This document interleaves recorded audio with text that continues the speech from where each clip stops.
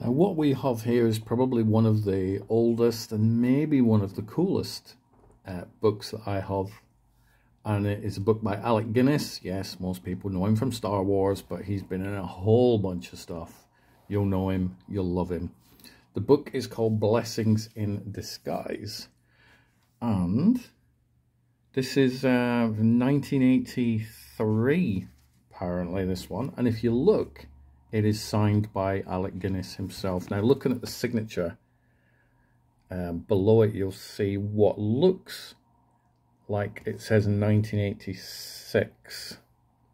I'm guessing. I mean, the one looks a bit like a T.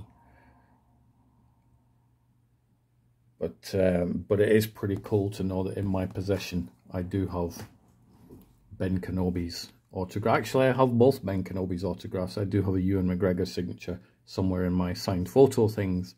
So I am now officially a collector of Ben Kenobi signatures. This is something that I picked up. To be honest, I can't even remember where I picked it up, but I picked it up many, many years ago.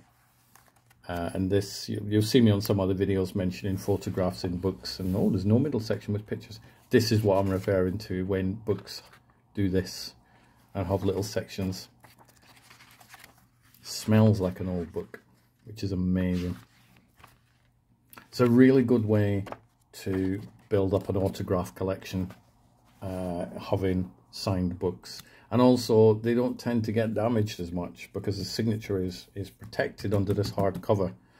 I've suffered with some damage to some of my signed pictures because I stupidly had them in glass, and you know, they got damaged and stuff. So they're well protected and out the way now. But a signed book, unless you obviously pour coffee over it or something. This is also a book I haven't read. I'm so terrible at not reading books. But how impressive is that? The signature of the wonderful Alec Guinness, who sadly passed away in the year 2000, I believe. Time flies.